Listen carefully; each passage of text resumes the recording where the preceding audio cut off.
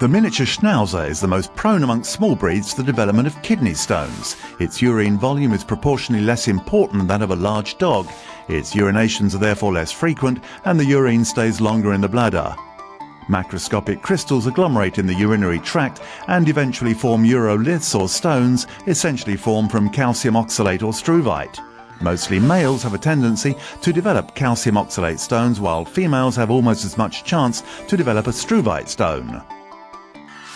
The miniature Schnauzer 25 diet helps reduce dietary intake of calcium, one of the calcium oxalate stone precursors. The formulation helps to acidify the urine, which reduces the urinary concentration for one type of stone, struvite.